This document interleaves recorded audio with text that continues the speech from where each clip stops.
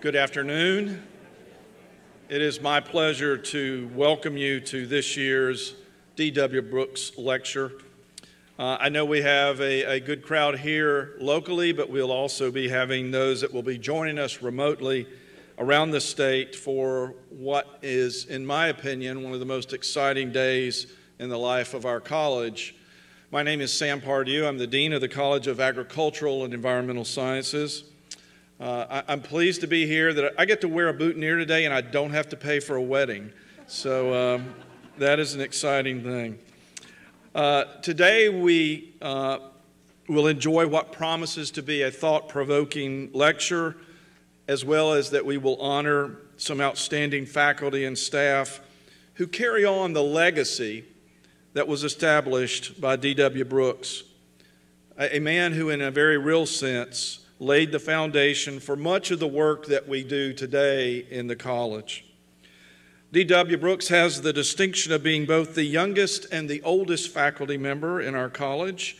He began teaching in the college at the age of 19, and he returned after a long career in agriculture and served as a visiting professor until his death at the age of 97. So I won't ask for a show of hands of anybody who has a longer tenure than D.W. did. He truly dedicated his entire life to this college and into improving agriculture. For those of you who may not be familiar with his impact, let's take a moment to learn more about his legacy and the great example that he made for us all.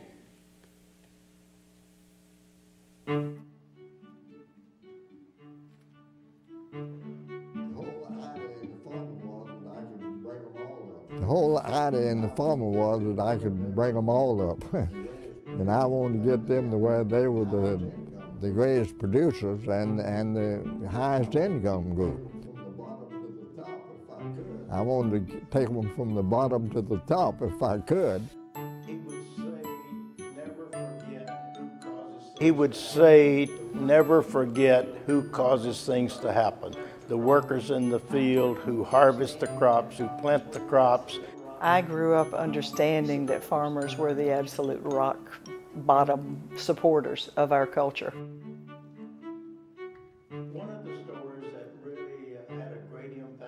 One of the stories that really had a great impact on him was what he would tell about his mother back when he was growing up on the farm in Georgia, here a cotton farm. And his mother would always said, you don't feed people because they're good or feed them because they're bad. You feed people because they're hungry.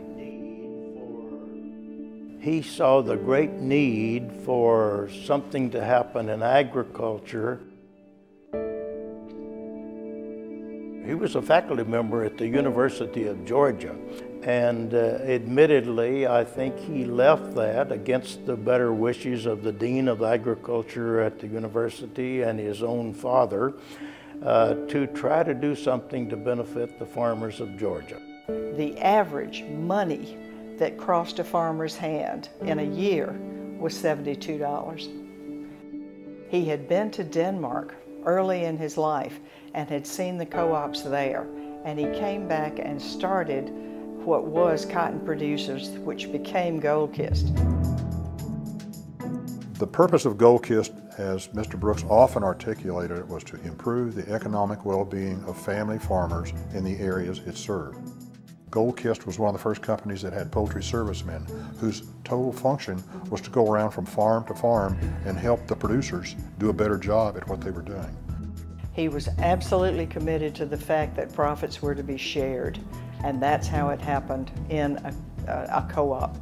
Goldkist's legacy in Georgia is that many farm families achieved a much higher standard of living, and their sons and daughters and grandsons and granddaughters continue to enjoy that benefit today through the poultry business.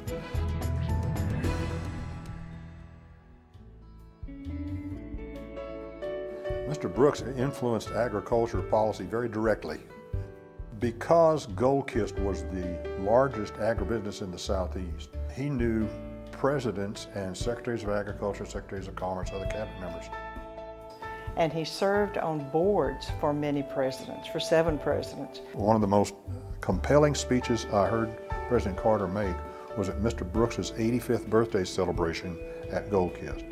He gave him the credit that he deserved for the leadership that he had provided to Goldkist, to Emory, to the Methodist Church, and to agribusiness in the Southeast.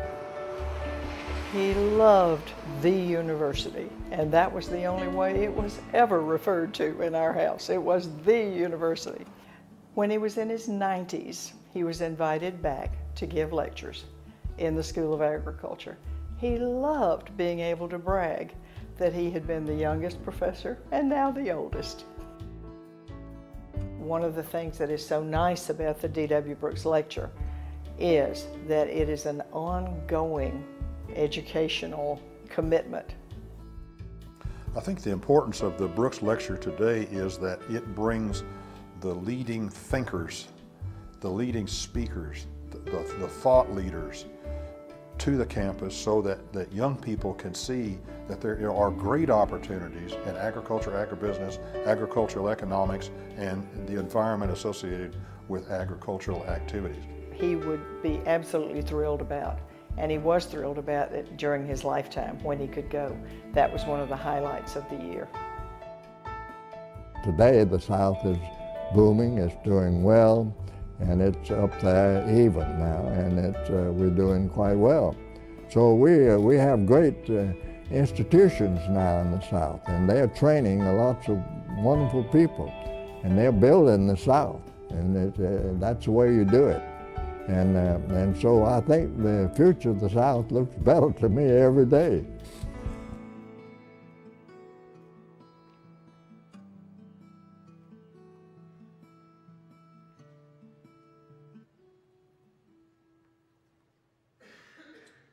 Well, I certainly like Mr. Brooks's reference to the university, and perhaps we ought to all continue to refer to UGA as that. In 1981, we established the D.W. Brooks Awards to recognize faculty and staff of the College of Agricultural and Environmental Sciences for excellence in teaching, in research, extension, public service, and international programs.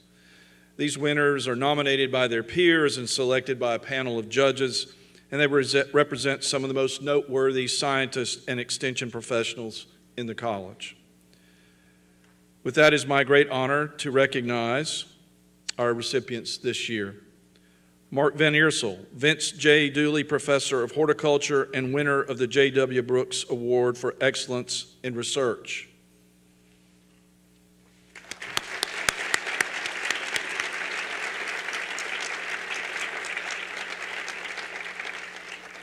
Dr. Van Eersel is a nationally recognized leader in greenhouse energy efficiency and water use. He's pioneered new technologies in controlled environment growing that we have been able to dramatically reduce the amount of water and energy in that area of production. Our next recipient is Trish Moore, a professor and senior teaching fellow in the Department of Entomology and winner of the D.W. Brooks Award of Excellence in Teaching. Unfortunately, Dr. Moore is unable to be with us today.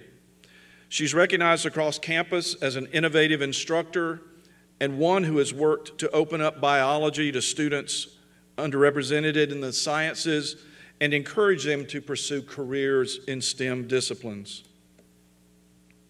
Our next recipient is Alfredo Martinez Espinoza, professor in the Department of Plant Pathology and winner of the D.W. Brooks Award for Excellence in Extension.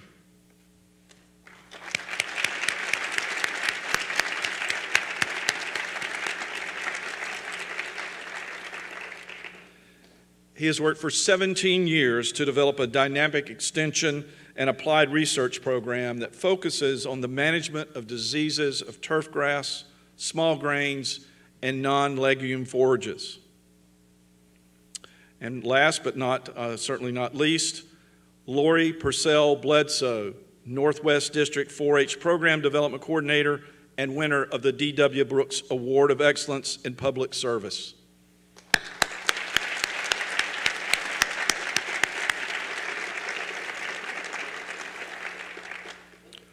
Dr. Bledsoe is a national leader in youth development and has expanded the number of young people served by Georgia 4-H across all of northeastern Georgia. Thank you all for what you do on a daily basis. And now for our lecture. On behalf of the University of Georgia and the College of Agricultural and Environmental Sciences, it is my great pleasure and true honor to introduce Ambassador Ertharin Cousin. As former Executive Director of the United Nations World Food Program, Ambassador Cousin guided the world's largest humanitarian organization with 14,000 staff, serving 80 million beneficiaries in 75 countries. I hope you grasp the significance of that effort.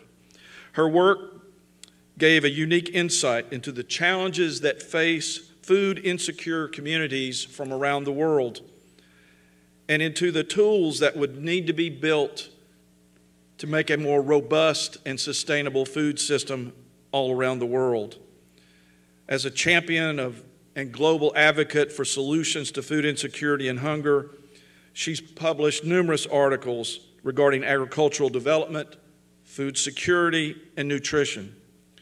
She's been listed on a number of important lists that includes Forbes 100 Most Powerful Women, the Fortune Most Powerful Women in Food and Drink, on Time Magazine's 100 Most Influential Peoples list, and one of the 5 most powerful people on the planet by Foreign Policy magazine. She currently serves as a distinguished fellow at the Chicago Council on Global Affairs and a visiting scholar at the Stanford University Center on Food Security and Environment. Would you please join me in welcoming our distinguished speaker to the podium?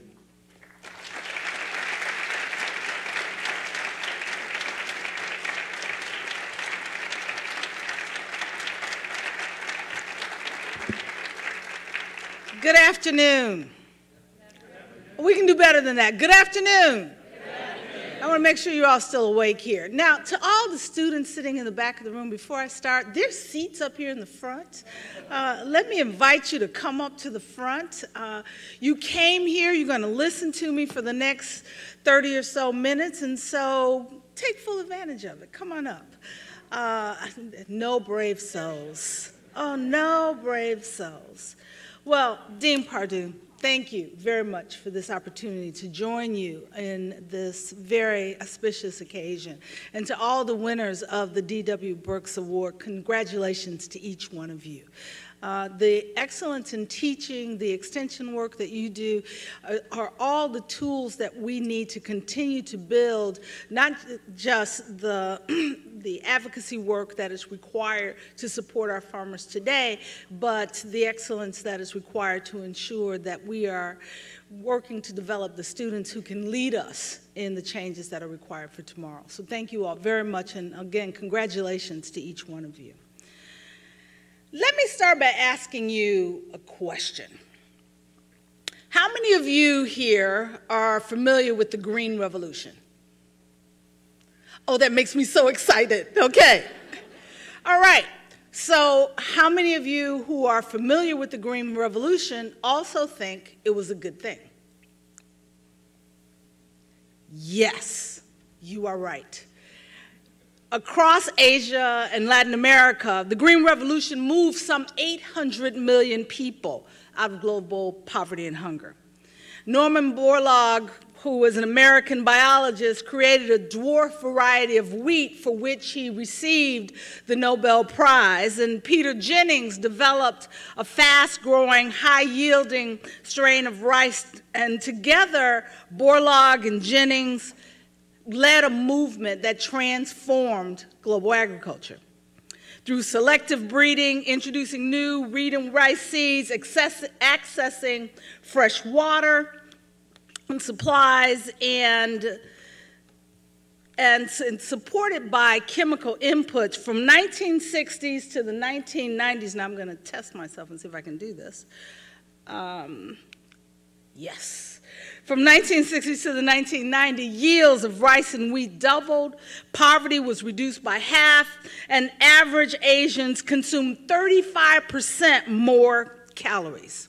These same or similar industrial farming practices across Europe and the United States, as you all know, produce ever more efficient, calorie-rich grains, particularly rice, wheat, and corn. And these grains now comprise some 60% of our global diet. But the reality is there was a downside to the Green Revolution. And the downside to the development of the industrial system of farming.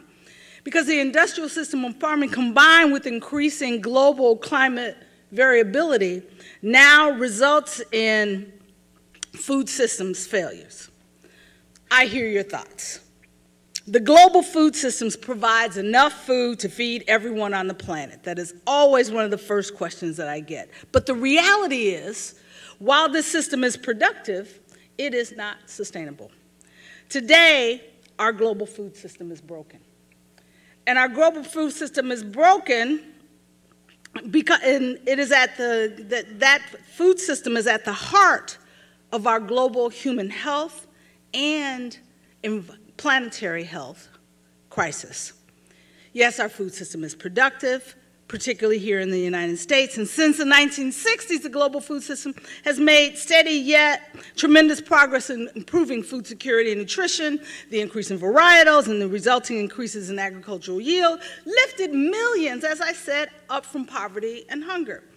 The access to seeds and fertilizers and irrigations created productive, even efficient food systems.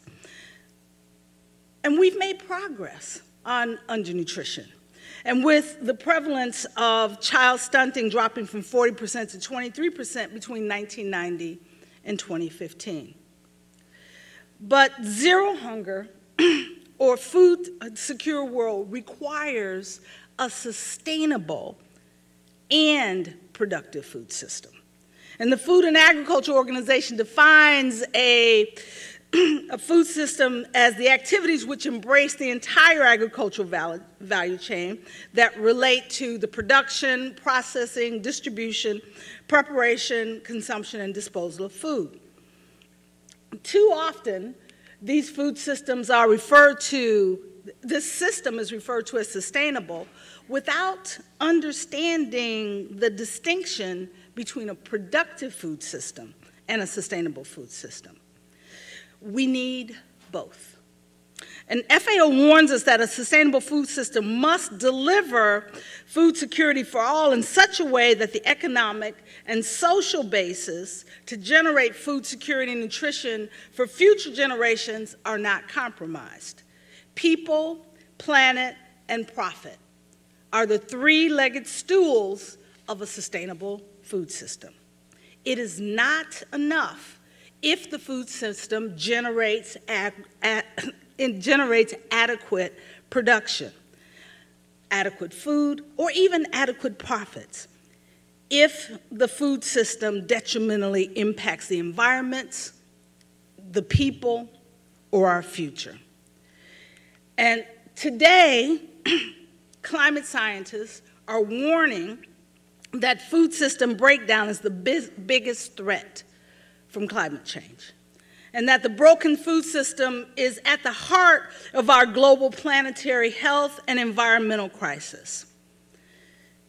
While I am not suggesting that agriculture is the sole cause of our climate challenges, of course not, but the reality is agriculture is a victim of and a contributor to climate change, creating what some would call an inextricable paradox.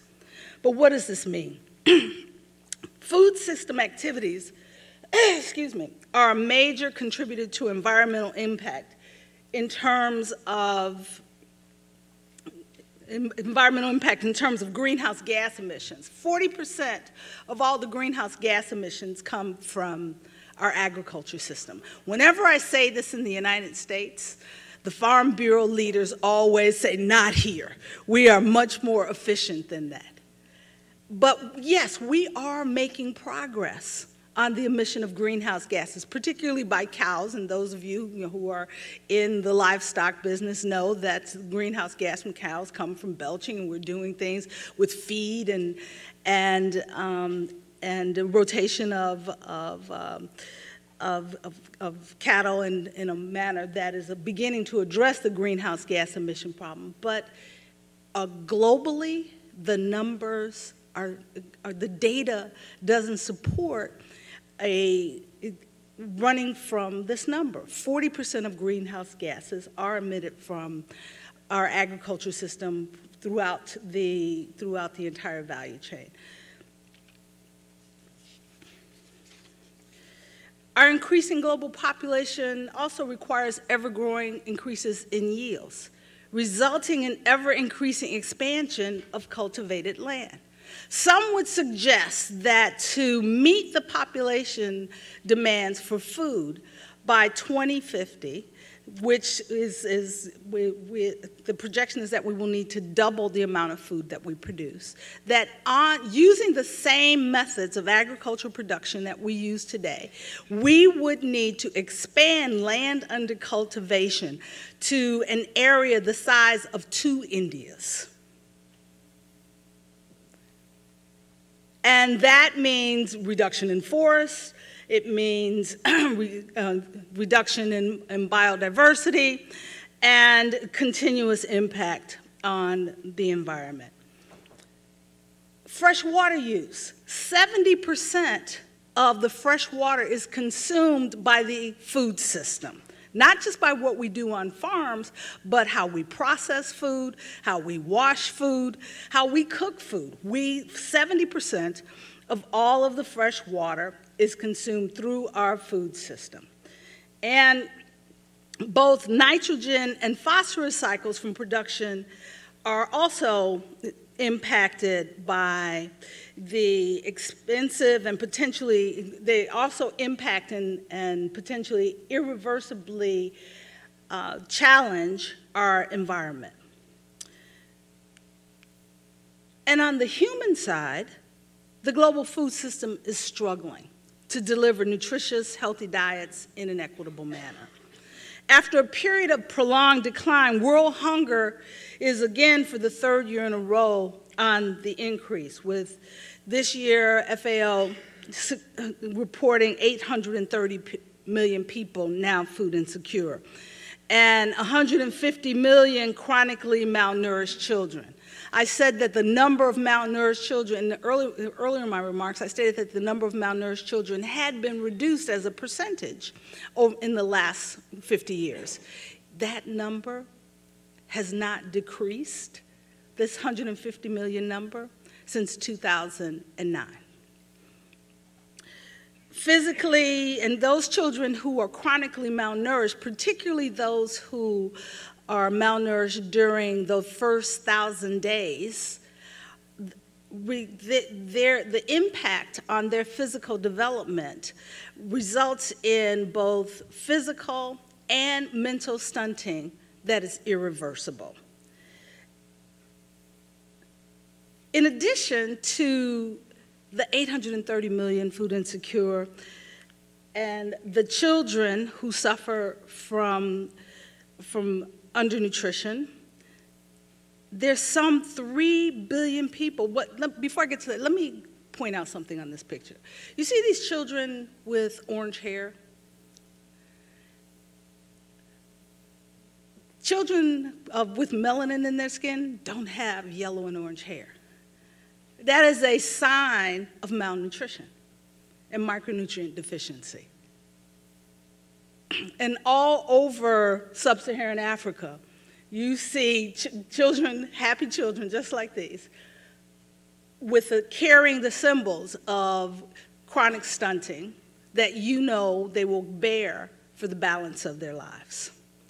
But while we are addressing these issues related to our food system not meeting the nutritional needs of these chronically undernourished, we are now seeing an increase in the number of obese, with some 3 billion people suffering from overweight and obesity.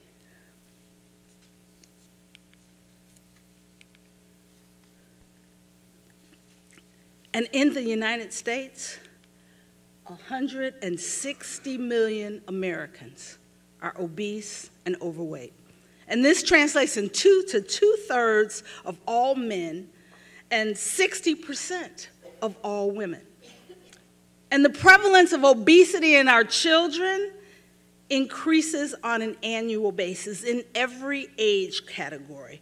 For example, in adolescents, from those from 12 to 19 years of age, in the past 10 years, we have seen an increase from 6.1% to 18.4% of the children suffering from obesity.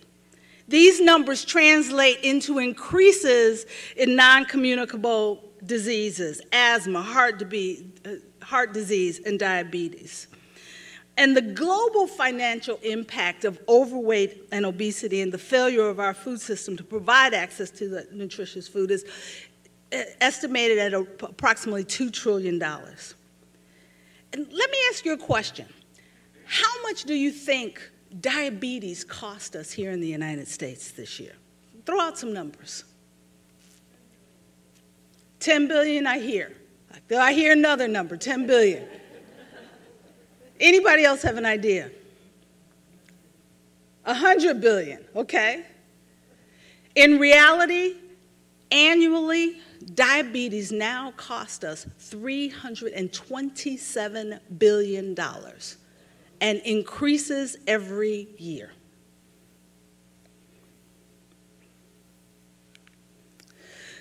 And also, FAO also calculates on an annual basis 1/3 of the food produced across the globe, approximately 1.3 billion tons, gets lost or wasted.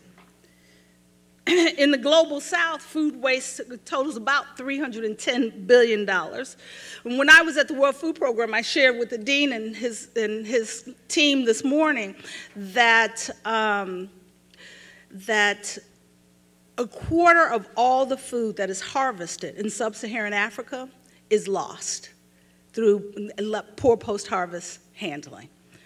That totals more food than all the food that we would bring the global community, as well as the governments in each of the countries, provide for food aid on an annual basis. 310 billion pounds. And the primary results, the food loss primarily results from the lack of storage, poor transport, inadequate post-harvest handling. And in the global north, the food system waste primarily happens at retail and consumer level.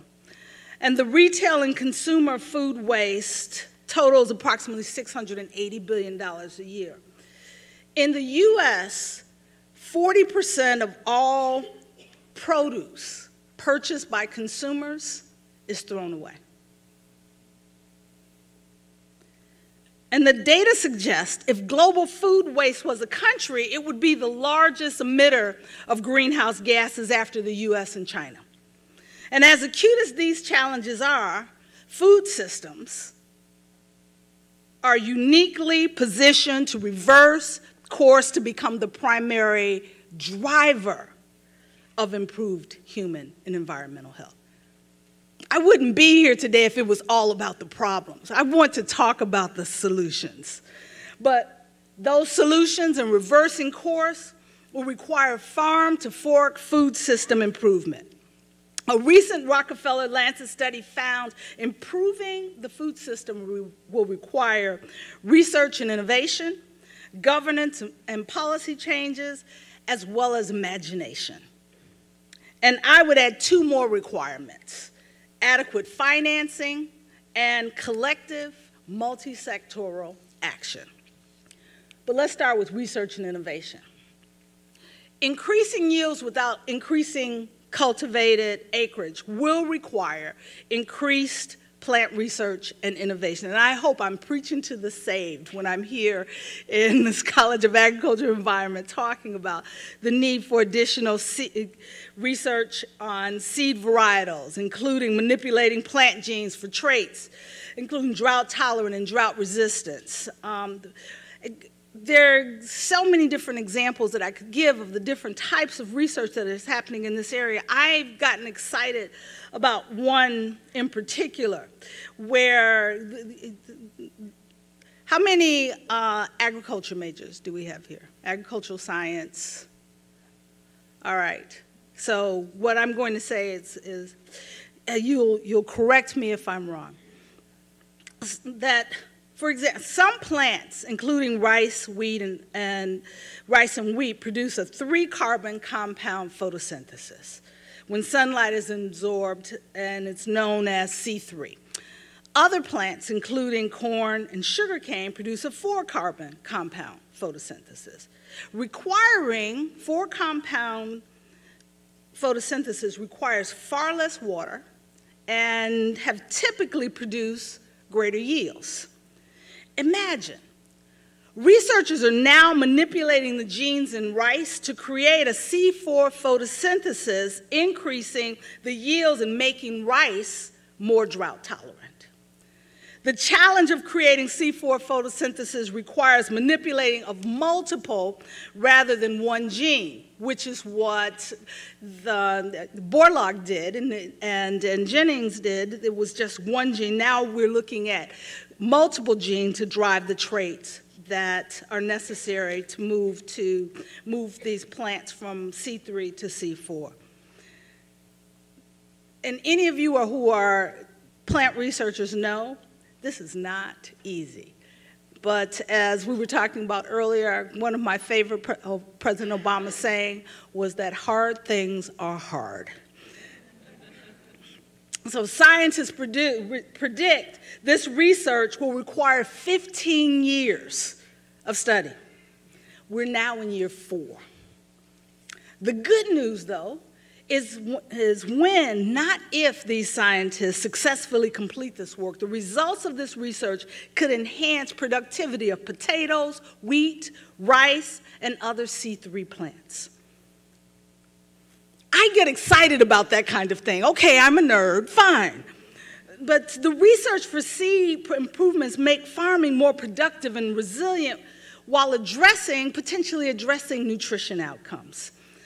With research and innovation, we can also create a productive farm system that is more mindful of the landscape and ecological resources, particularly water.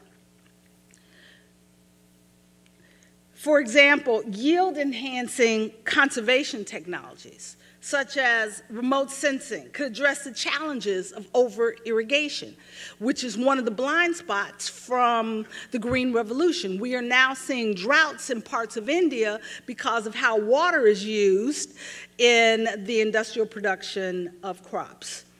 So the technology could help us overcome those challenges. Precision agriculture, innovative fertilizers, as well as pesticides, as well as regenerative and no-tillage planting to protect the soils. The list goes on.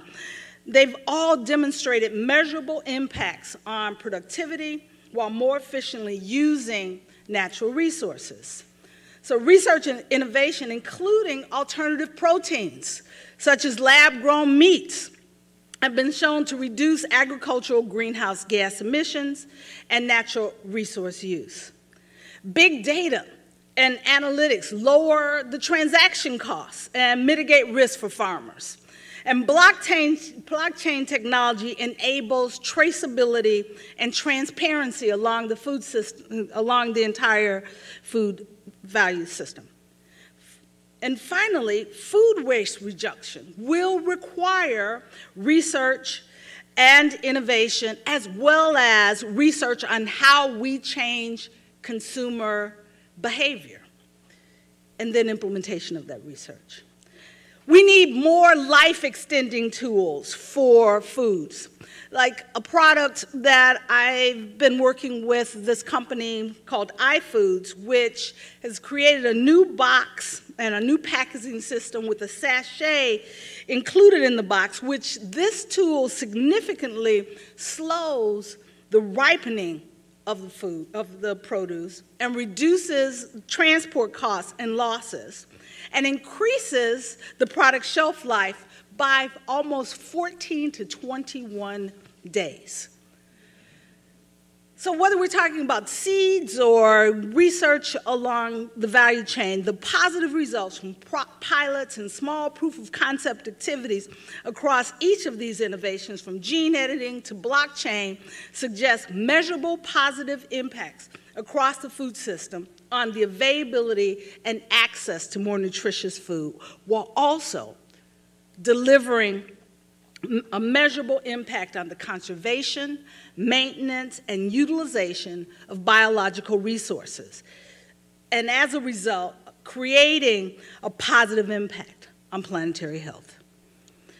Yet, the data also indicates the need for consideration and further research of the unintended negative impacts and trade-offs and blind spots that these new tools may create.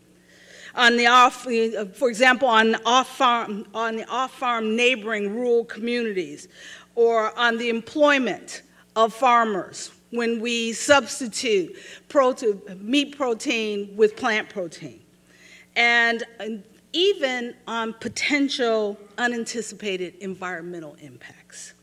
Delivering the requisite food system improvements will require more research, technology, and innovation across the board. Second, the data gathered to date demonstrates positive, effective movement doesn't happen without collective action.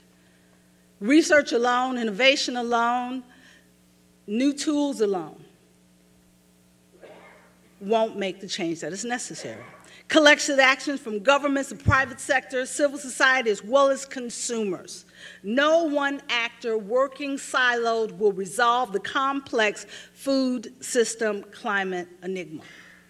Each sector must recognize and encourage, whenever reasonably possible, collaborate, if not coordinate, with the actions as well as the investment of other sectors. I talked to a leader of the Farmers Cooperative in Bolivia. He told me at any given time, there are 600 NGOs working in the agricultural space in Bolivia. All of them working on their siloed activities, all of them working in their different ways with government, and many of them working with the same farmers and uncoordinated. And we wonder why progress doesn't happen. Collective action enhances the success potential of the Lancet's suggested pillars for effectively addressing the healthy food, healthy planet challenge. And for example, government policies, while critical, must be, of course, supported by research and data. Yet, the effectiveness of any government policy is directly related to support from and adoption by civil society, the private sector, and the benefit of those policies to consumers. And the private sector is a key partner in developing, testing, and rapidly scaling innovative solutions across all aspects of the food systems. New approaches are already bringing significant change in digital tools to help farmers secure financing and to connect market, and agricultural inputs that boost production, innovative food products that enhance nutrition and extend shelf life, and technologies for improved storage and traceability to improve supply chain traceability. But when we think about harnessing the power of the private sector and innovation, we must not overlook one of the largest and most important private sector actors, and you heard this from D.W. Brooks, the farmers. with adequate investment, farmers, whether in the developed or developing world, will deliver the innovation required to sustainably produce the 50% increased yields necessary to meet the projected 2050 global population food demands. In many areas, the majority of these farmers are women. And these farmers and rural entrepreneurs are often innovators as well as producers of food. For example, in Abuja, Nigeria, farmers selling tomatoes in the local market today discard their leftover produce at the end of the day because they lack storage, cold storage, to preserve it, even for market sales the next day.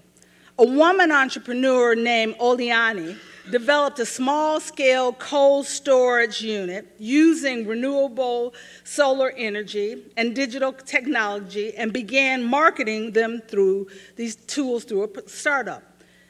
But she's struggling to attract financing from investors who are wary of high-risk markets and untested women entrepreneurs working in a marketplace. This financing problem extends to established companies as well in the food and agriculture sector. And it extends to farmers here at home. In southern Mississippi, I talked with young farmers renting farmland. We talked about this morning. Because of the unavailability of investment capital to support the purchase of farmland. Practicing regenerative agriculture, while of interest to these farmers who are renting, is outside their economic bandwidth. And for farmers at home and abroad, increased financing with longer time for return, reasonable times for return, will increase farmer adaptation of sustainable agricultural methods as well as enhance the potential for high-impact solutions to develop to scale. And scaling requires adequately financed private sector market-based actions, not just government subsidies, particularly in communities most heavily affected by poor nutrition, poverty, and impacted by climate. The most vulnerable people, whether in the US or in developing countries, the poorest and most vulnerable farmers live on the most climate vulnerable land. Consumer demand may drive the farmer level production changes because farmers will plant what sells. However, government policies, including subsidies and incentives, will determine plant research, the crops planted, consumer access, affordability, and in many places, whether the private sector will allow for the free flow of information, goods, and products. And the data suggests governments across the global north and south must address the governance and policy issues negatively impacting our food system, including that controversial issue of a revision of our commodity programs and subsidies, even here at home. I can get run out of rooms like this.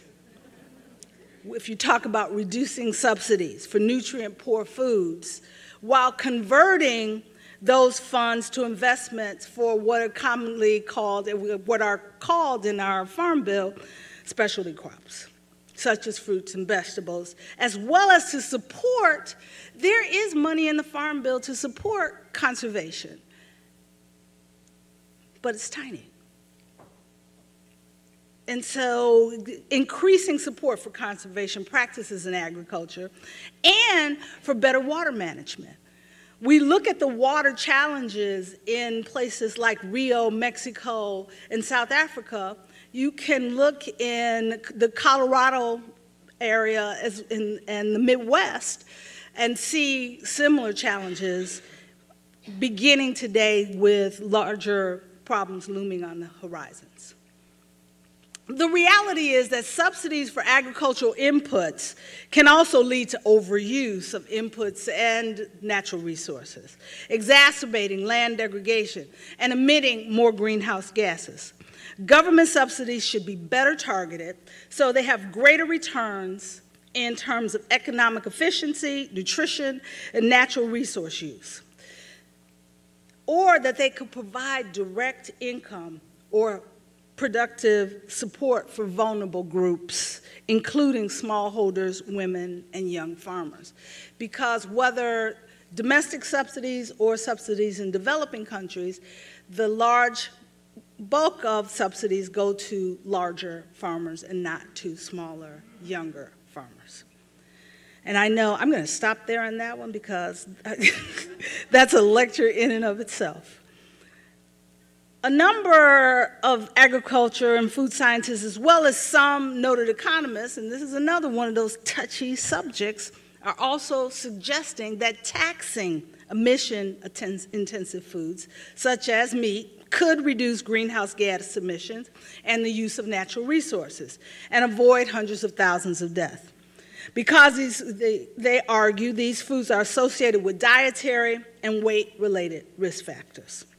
Last year, at a climate gathering in Stockholm, several experts cautioned such taxes should only be considered for wealthy countries where daily meat consumption exceeds recommended daily amounts.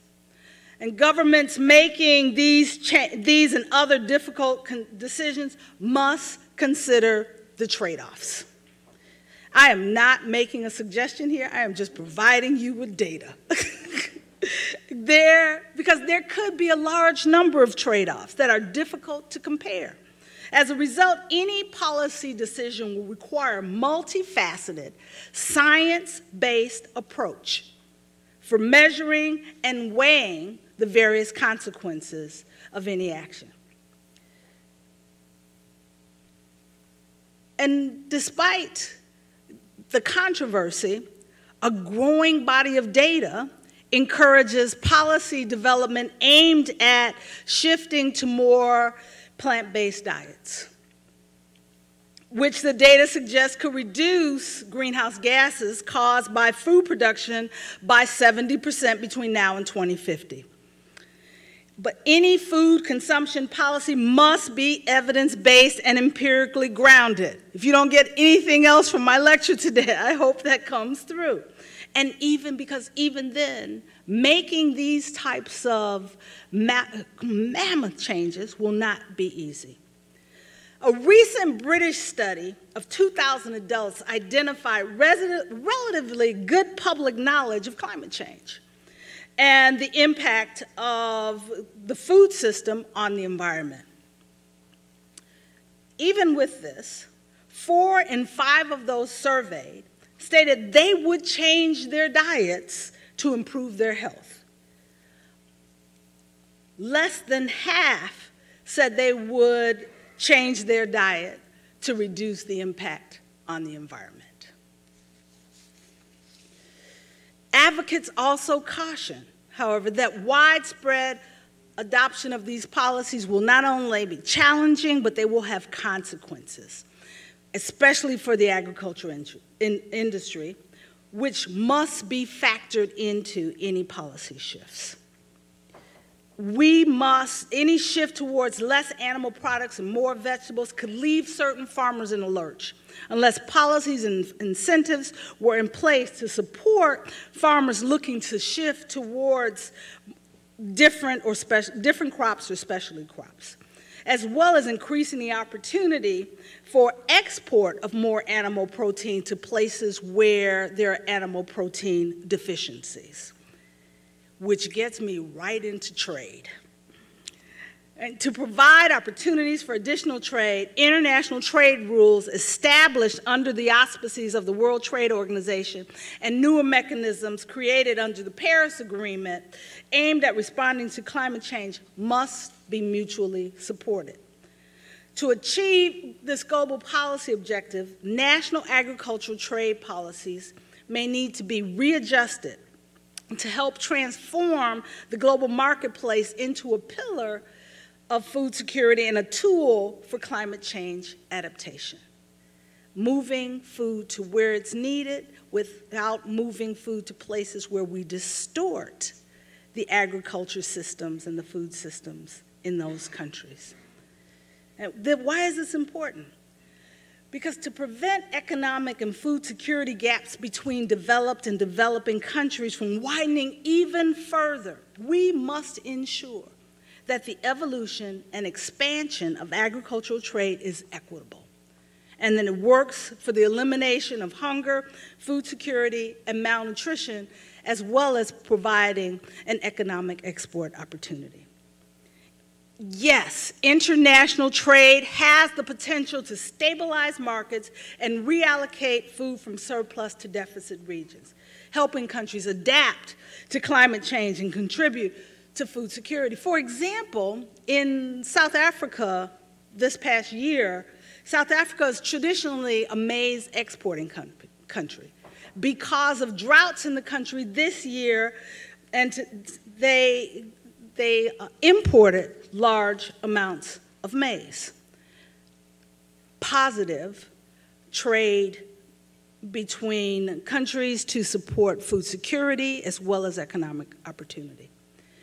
The uneven impact of climate change across the world and its implications for agricultural trade, especially for developing countries, underline the need for a balanced approach to policies which should enhance the adaptive role of trade while supporting the food security needs of low income and vulnerable. Before closing, while the pillars I have addressed are all essential, research, technology, innovation, collective action, government policies, including trade and adequate finance, effectively address the tools that we need to effectively address the human health and planetary health enigma. None of these pillars will achieve this audacious goal if we do not overcome the challenges and ensure opportunities for gender equity. Women comprise 43% of the global agricultural labor force, and up to 50% in Eastern and Southeastern Asia and across sub-Saharan Africa. Yet in most countries, they lack equal access to the training, capital, and inputs. And numerous studies, including the UN's recent SOPHI report, show rural women are often more vulnerable than men to climate shocks. They lack the resilience and the social safety net support and the financial support systems.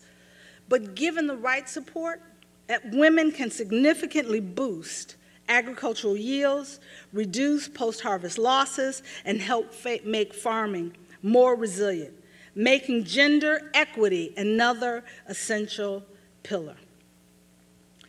As I close, I ask, do we as individuals lack the empathy or the imagination to deliver the changes required to create planetary health and an environmentally sustainable food system supporting healthy diets?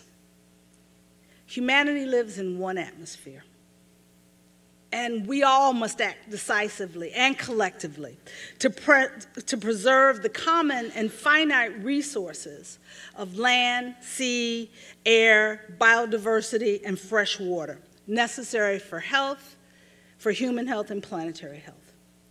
What good science and substantial data tell us is if we do nothing, change little, or not enough, if we fail to adequately invest, if we ignore the challenges outside our own borders, we are headed towards a future that even in the most creative, dystopian future is hard to contemplate. The past 4 years have been the hottest on record. Coral reefs are dying, and sea levels are rising. Winter temperatures in the Arctic have risen by 3 degrees since 1990. Climate change challenges us to look ahead, to look past our lives, to consider how the future might look for generations to come, and where we end up clearly depends on what we do now. The point is, the choices we make now may lead to a better or worse potential future. 98% of all the future stories written today are dystopian. But past experience demonstrates it is possible to make decisions, hard decisions, which make the world more kind and just. In 1959, the Ford Foundation convened a meeting of noted economists and agricultural scientists. And one of the noted economists predicted, at best, the world's outlook is grave. At worst, it is frightening. Another predicted that famines, especially in India, would kill millions in the 1970s and 1980s. The Green Revolution and making the hard choices and the difficult, substantial investments overcame those grim visions by transforming global agriculture. And as a result, today, even in the most fragile states, almost all infants live to adulthood. There is nothing shameful, unrealistic, or naive about wanting a better world. Creating a future world with a global food system that universally delivers human health and supports our planetary health is possible and achievable. You still say it's impossible. Nelson Mandela always said, it always seems impossible until it is done. Getting it done requires acting collectively and universally at every level, global, national, and local. But it must begin with each one of us overcoming our personal fears, our personal xenophobia, our own personal resistance to change, recognizing the truth of the scientific data, and committing to individual as well as collective action. So I ask, what will you do to create utopia and not dystopia? Thank you.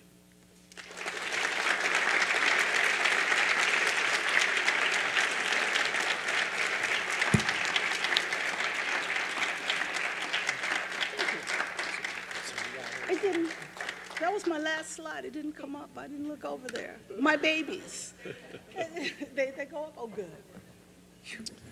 So we now have an opportunity for some questions. For those of you who are here in the audience, we've got mics on both aisles. And if you are viewing remotely, ask your moderator to type your question into the chat function. So this has never been a shy group, so I wonder, do we have any questions for the ambassador? Yes. Hello. Of course, this is a very, very serious problem, and the numbers are frightening. But we also have very good numbers here in the United States. Because our productivity and our efficiency is increasing all the time in this country, it allowed the country to have more forests, change the land use. So now we have a 2% net carbon sink in the United States. Agriculture, forestry, land use. We are 2% carbon sink, not carbon emissions, carbon sink. So I think there is a lesson there to be learned. The picture in the rest of the world isn't as good as this. Agriculture and elsewhere, plus land uses, go up to 29% or something. I don't think it's 40, but 29%. So what lessons can be learned and what can we teach as the country that probably has the best agriculture in the world to developing countries? Well, thank you very much for that question. The U.S., and I had the privilege of representing the U.S. in the Food and Agriculture Organization, which is the leading organization for developing policies related to food and agriculture, has always served as a leader on agricultural practices and agricultural training. The extension services, the international land-grant universities, and the work with developing countries has historically been the change maker, particularly in developing countries, but also even in the sharing of information between farmers in the United States and Europe, Asia, and of course in Latin America. We are seeing and this is not a political statement, it's just a statement of fact, we are seeing a reduction in U.S. investment in information transfers whether it is from our academic institutions or through our government programs into developing countries. China committed to educating 1,000 agricultural scientists every year. 5 years ago, and they are achieving that commitment. They are investing in roads and agriculture value chain supports across the continent. The Belt and Road Initiative, they are increasing their investment in information exchanges with countries across Asia and now moving more into Latin America. This is an area of U.S. leadership that I have been advocating we must not abdicate. You are absolutely right. There are many lessons that we've learned and that we've implemented here in our country that we must share with the world. But I would also say that our progress, even here in the United States, has not been uniform. We have many of our young farmers, our poor farmers who are not practicing the type of agriculture that results in the type of outputs that you've just described. And we need to provide the incentives that are necessary to support the adoption of those new agricultural practices by our farmers universally here in our own country as well. Yes, good afternoon, and thank you very much for your lecture. My name is Leo Lombardini. I'm the head of the horticulture department here at the University of Georgia. Before coming to Georgia, I was associated with the Norman Borlaug Institute for International Agriculture at Texas A&M University. So obviously, when you mentioned Dr. Borlaug, that touched a chord. I have a simple question for you. When you give a presentation like this, or when you talk about these topics to members of the current Trump administration, what kind of response do you get? Because it seems that a lot of the topics you touch don't really align to be politically correct with their vision. In all honesty, I have not been asked to speak by the Trump administration and the leadership of the answered my question. The good news is that I am still very much in conversation with members of Congress on both sides of the aisle. And much of the work, whether it's in our continued support for food assistance, as well as agricultural development, and the passage of the extension of the Obama farm projects, was a bipartisan effort. And we were talking earlier, and I was saying that hunger and agriculture have always been bipartisan issues on the Hill. But last year was the first time that we passed a farm bill that left the House with only Republican votes. And there was a refusal to compromise on issues that the Democrats wanted. And it wasn't until the Senate passed a bill that did address many of those issues, that in conference we were able to create a bipartisan solution that resulted in a not bad farm bill. We still have a lot of work to do. But what I am always very careful about is that I do not make this a partisan issue. We cannot afford to have this issue become part of the partisan debate in our country today. It is too critical to not only our future prosperity, but as I said from the title of the lecture, to our human health and our planetary health.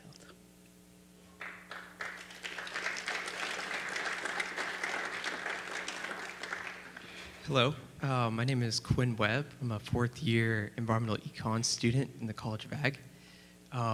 My question. Come up. Wait.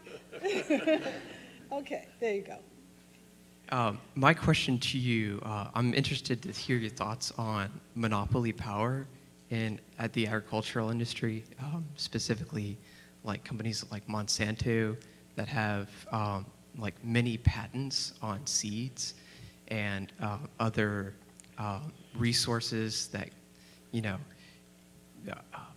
it kind of blocks innovation in the agricultural space, because other startups that may want to patent their own seeds are, you know, they're faced with this large corporation with virtually unlimited resources, especially now with their merger with Bayer. I'm interested to hear like what your thoughts are on solving that issue. Yeah, okay. So who doesn't know that I'm now on the Bayer board? And Monsanto, as you noted, was purchased by and merged into Bayer. And I went on the Bayer board because the chair of the board said to me that they want to support sustainability. And they want to use, they have some, Bayer has more, and Monsanto first, and now Bayer, with the combination with Monsanto, has more of the science in their institution, in their organization, that we need to address many of the challenges that we've been discussing here today. And I asked the question of, will I be heard if I am on the board? And they said, that is why we came to you. Because we want someone who has credibility in the community and who is willing to help us help the world, because we want to be a part of the solution. And so I'm taking them at their word. I haven't been to my first board meeting yet. This is all brand new. But I'm excited that they reached out to someone like me to say, we want to work differently and we want to become part of the solution. So, eyes open, let's keep a watch on me, keep me honest, send me a nasty text on Instagram or Facebook if you think I'm not doing enough. Because I do believe that we need the science that is in the large ag companies, whether it's Corteva or Bayer or Syngenta or Chemin, any of them, we need them as part of the solution. I think we've got a question remotely. We have a question from our Griffin audience. 11,000 scientists recently pinpointed human population growth as a driver of the climate crisis. What are your thoughts on that? I knew somebody was going to ask that question. I always get the question, well, what if we don't go to 9.5 to 10 billion people? I said, all the better. But the growth in population is not occurring here. It is occurring primarily in Asia and Africa. And the projections suggest that by 2050, 85% of the global population will live in Asia, Africa, and Latin America. And as we talked about earlier today, Nigeria will exceed the United States in population by 2030. And as of 2020, 1 million sub-Saharan African youth will turn 18 every year. And we are not investing in either the health practices or the contraceptive tools that will address these population issues. We can't wish them away. And so if we recognize that that is a challenge, we need to invest in the behavior change and the tools that are necessary, we know what they are, to support women's ability to make the choices to address their family planning issues. And if we don't, we will have 9.5 billion people by 2050.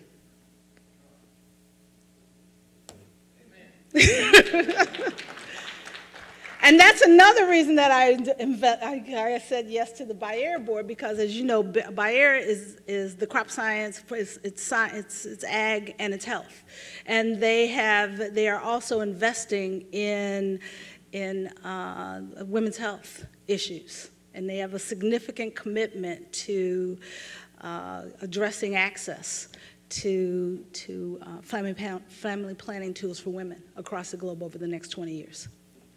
To help us to be a part, they want to serve as a leader in that goal of the Sustainable Development Goal as well. And it's only if we are willing, from a private sector standpoint as well as government standpoint, to make the investments in these different, both the tools and the education that is necessary, that we will not reach that number. I'll stop there. I get carried away. Because everybody says, okay, we just don't,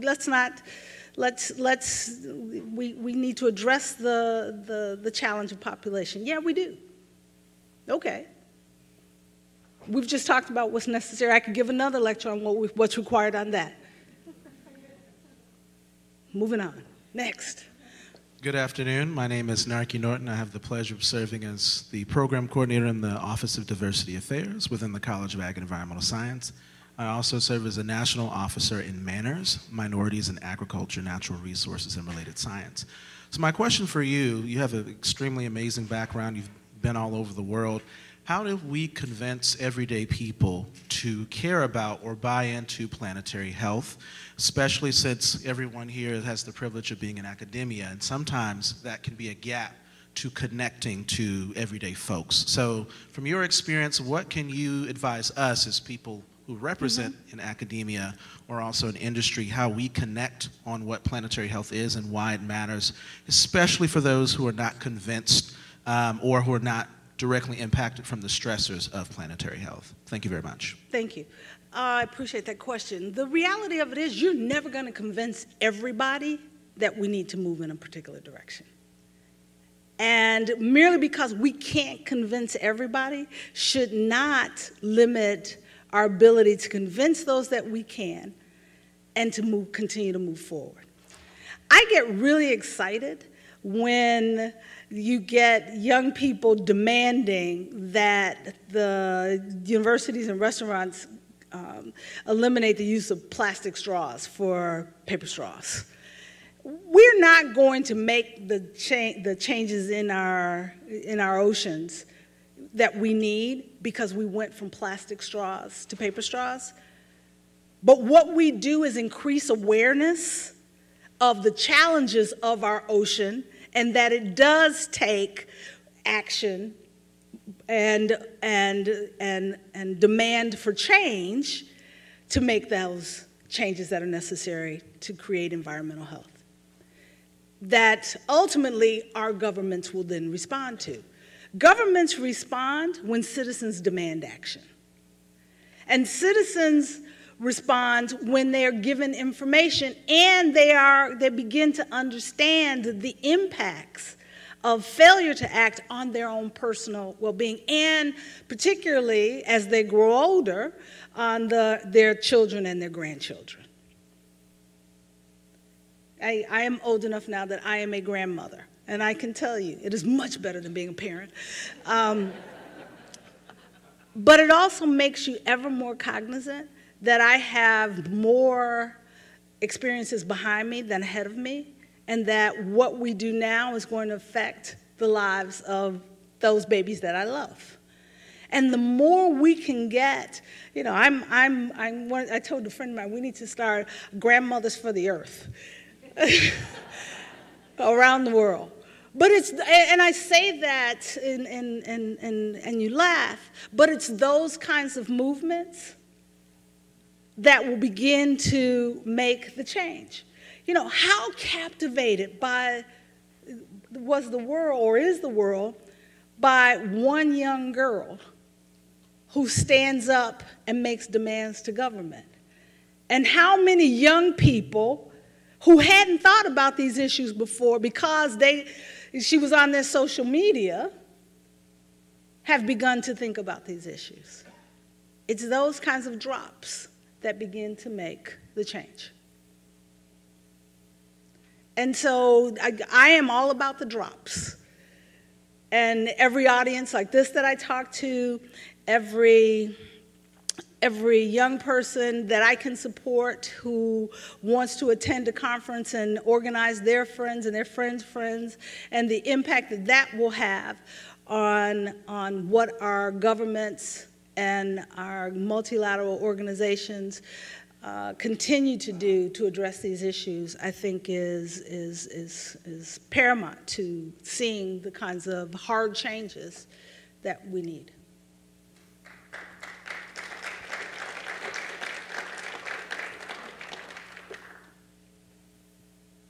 We have one more question from our remote audience, and then we have time for this gentleman's question to finish up.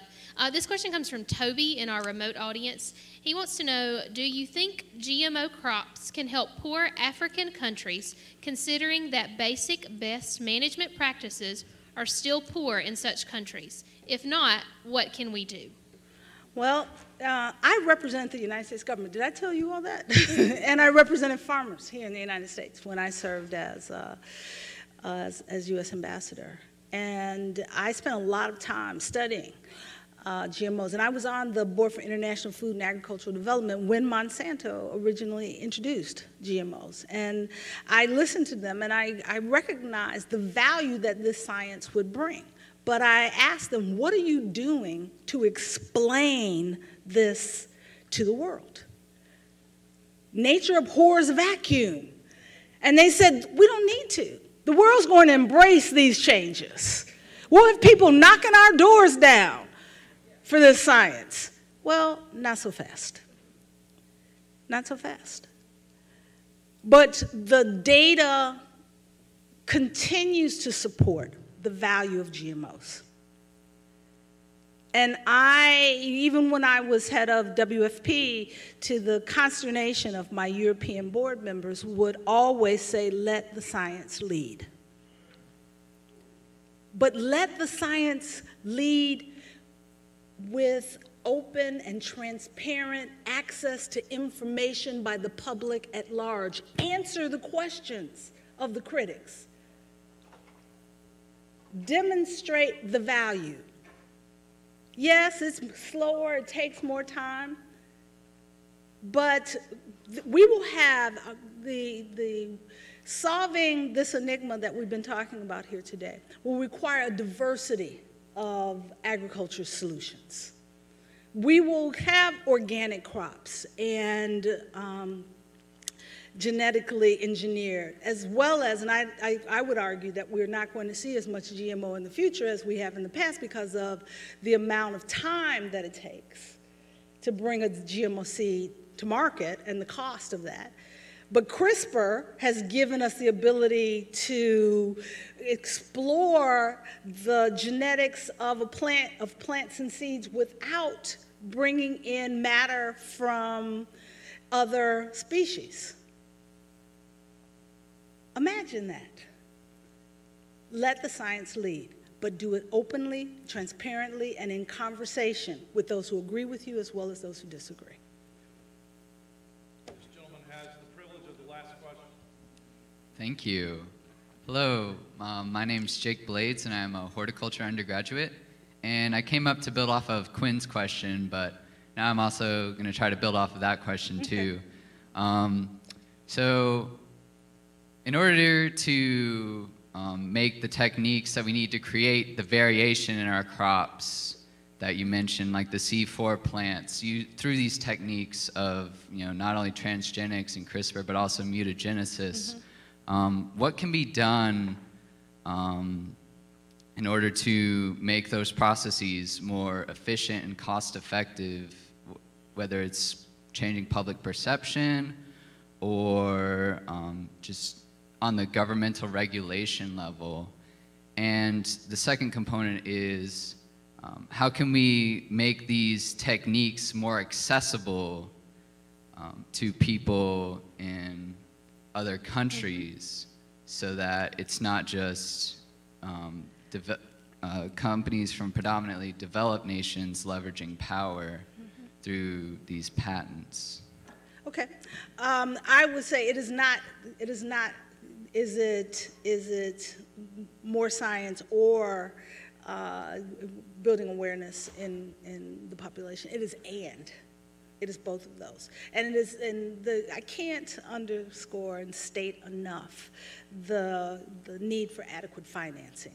And financing that is long-term enough that it allows us to perform the science that is necessary, but also to address the outreach and advocacy work and education work that is required to support consumer and constituency acceptance of that science. The opportunities that that science can provide will, you are absolutely right. If we do not address access to that science by developing countries as well as the affluent farmers in developed countries, we will see ever-growing disparity as we are seeing increases in population. And so there are conversations going on as we speak about hosting a World Food Summit, and the Secretary General just said yes to this in 2021. And what many of us have argued for is not just a World Food Summit, because we've done that before, but more of a UNFCCC, as we have for climate, for food, that brings together the various constituencies across the food system from both an academic and science background, and not all science are academics, not all scientists are academics, to ensure that we have policies that will support universal opportunity for accessing the best science and the best tools. And so after a lot of meetings, we have the first leg of that stool, which is a commitment to the Food Summit, the World Food Summit in 2021. Now we are banging on the Secretary General's door for this UNFCCC for food, so stay tuned. Because that is one of those consequences of continuing to move forward in one part of the world and not another that we must address before it becomes a real significant problem as we see increases in population. So thank you for that question.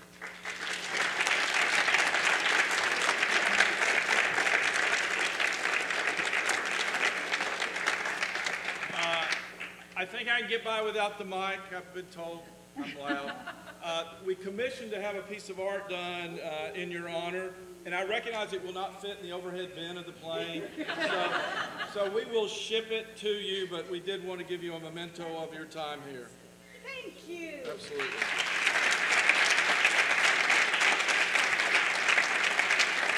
Now, if I can say very quickly, when I was here at the University of Georgia, if anyone had ever said that I would have had the career experience and the life experiences that have been made available to me, I never would have believed them.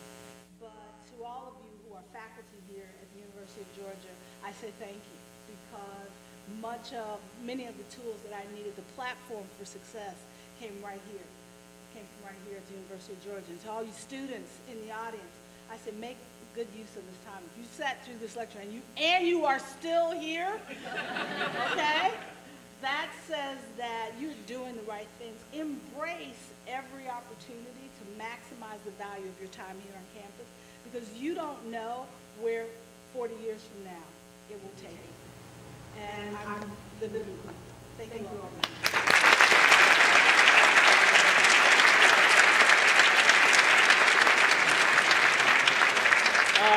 Despite the metrics on adult obesity, we have a reception. But there's fruit and vegetables.